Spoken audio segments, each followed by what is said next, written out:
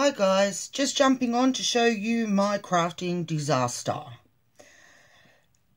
This part's not the disaster. The way I had it last night was the disaster.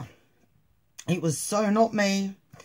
It is the beginning of a doily book. It's the front cover.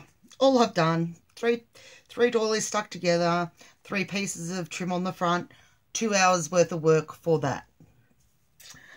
After I'd done that bit, after the 2 hours, I thought, sitting here and I thought I might as well tape the last bit, the decorating, like the further decorating, and put it up for you guys to see. Well, that's not going to happen. Not going to happen. I did finish decorating it. As you can see, there's bits stuck together.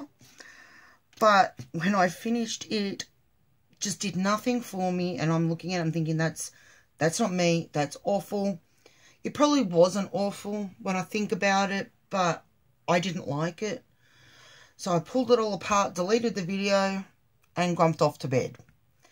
And when I was lying in bed, it hit me why it wasn't working.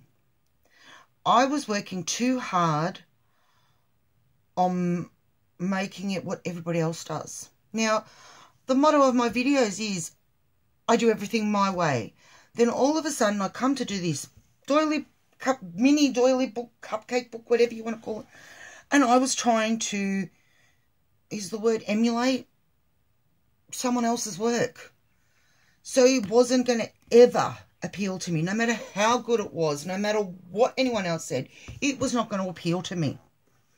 And if it doesn't appeal to the person making it, it's not going to happen. So, yes, it got pulled apart, and I've left myself with this.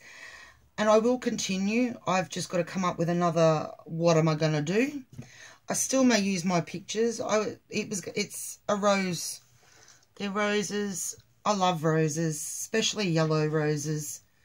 They would have to be my favourite. I still might do that, but I'm not going to try and make it like everybody else's. It will be my way. The way I do everything, my way. So yeah, I thought I'd just come on and show you. I have been working on stuff, and I did have a video of me crafting, but yeah, I'm not going to share. I will share the after effects of the disaster, but I was so upset, angry, frustrated last night. The video got deleted.